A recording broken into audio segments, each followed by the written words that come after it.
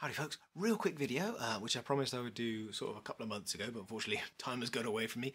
The quick assembly guide for how to do a Haunticulture Scarecrow mini. So I'm just going to go through some of the tools that I would prefer to use when I'm making them, and the types of glue and things like that.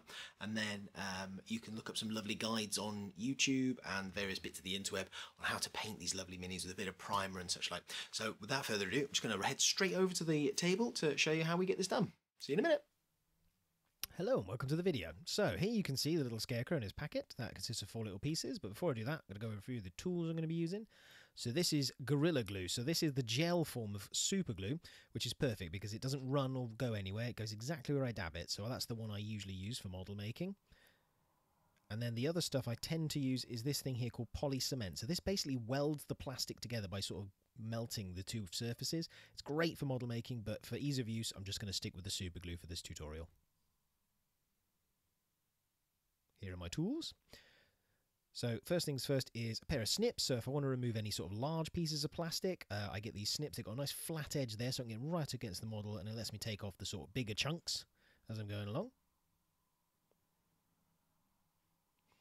If you haven't got one of those, a sort of craft knife or scalpel will do the job as well. These are nice and sharp. They're perfect for sort of scraping along mould edges. They can also be used to cut things. So you can see underneath the video here, there's a green board, which I use as my chopping board. So you can also use a craft knife to sort of take off those little bits of sprue or extra flash or bits that you don't really want.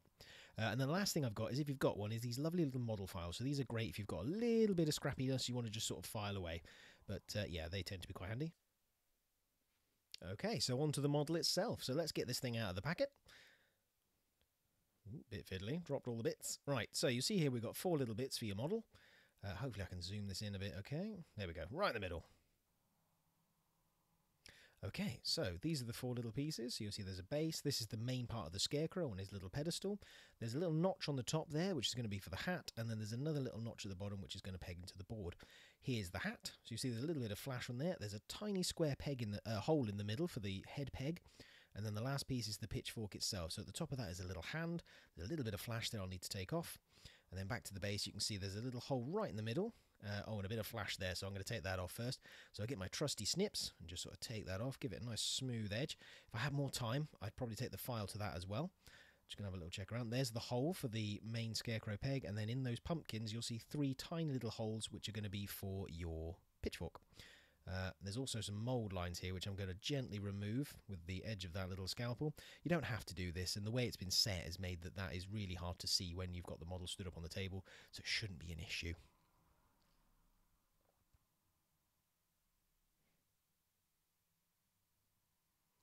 Okay, so onto the hat itself. You can see there's tiny little bits of flash on the brim there where it was attached to the sprue.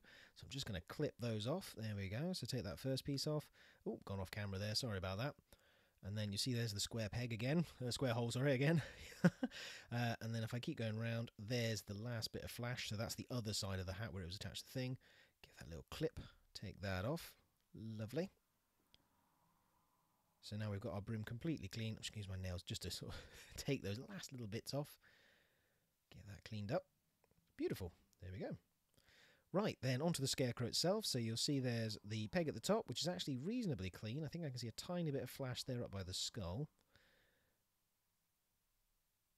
Oh, yeah. So let's just go around it, just double check. So yeah, there's a tiny bit of flash there in the top. So I'm going to get my trusty snips, take that off.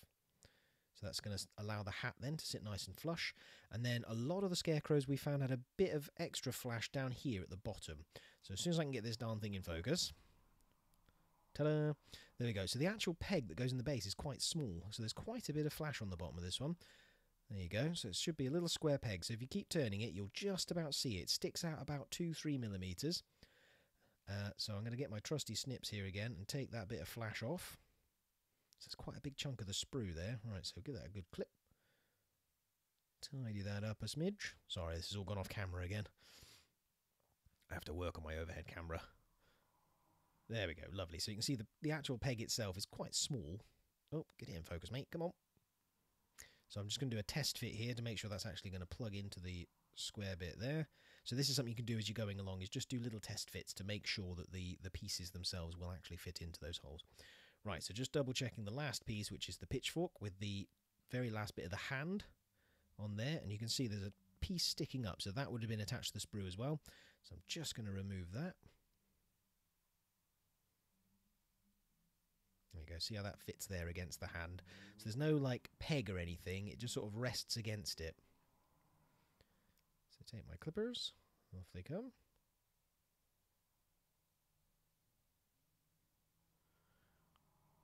There we go, lovely.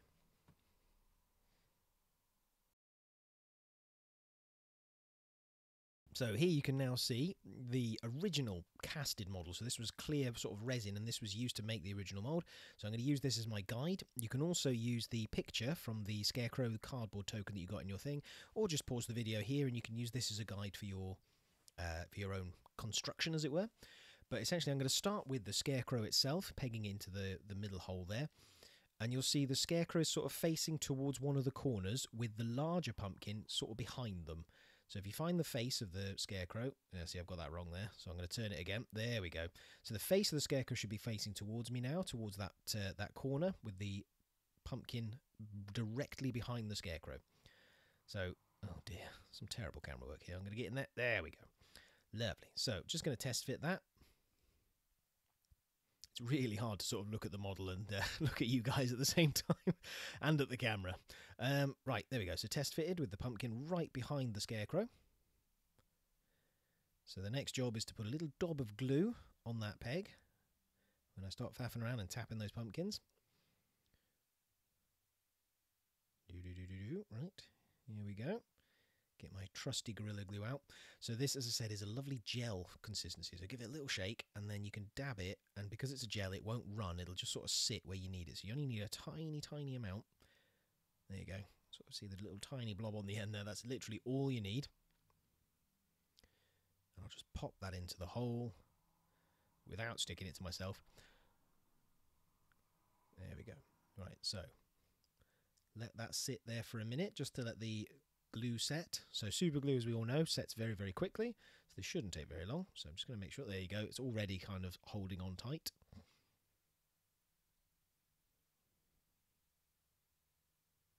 So now that's set, I'm going to move on to the pitchfork.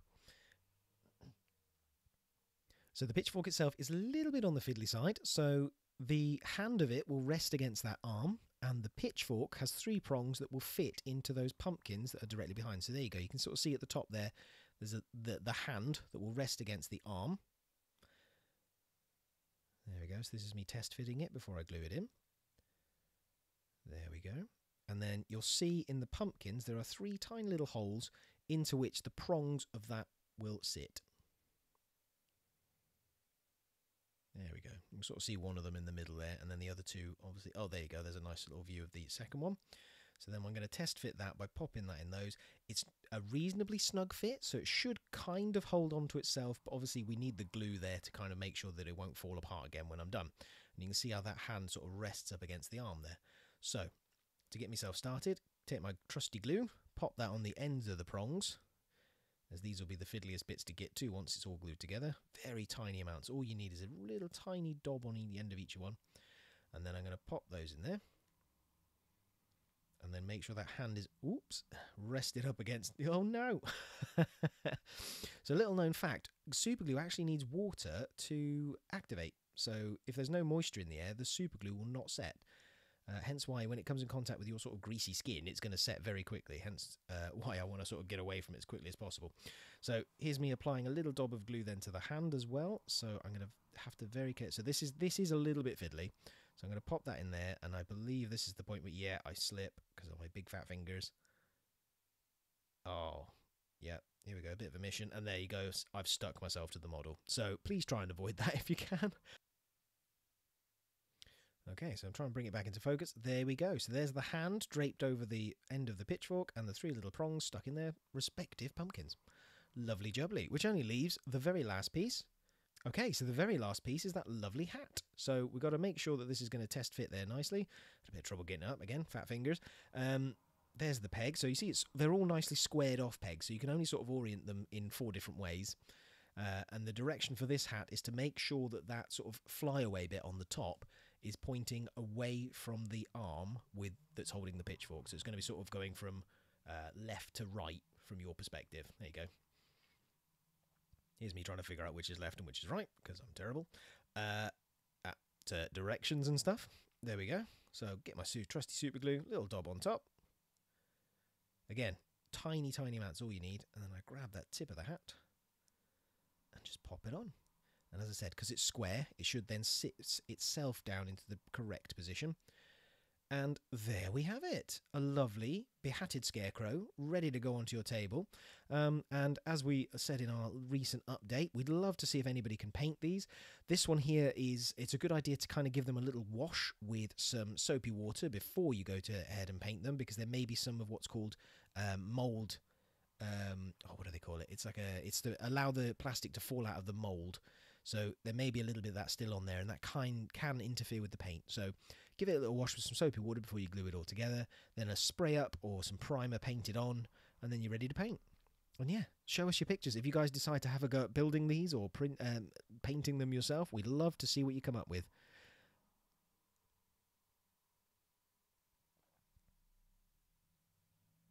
Lovely. Thanks very much, everyone, and hope you enjoy.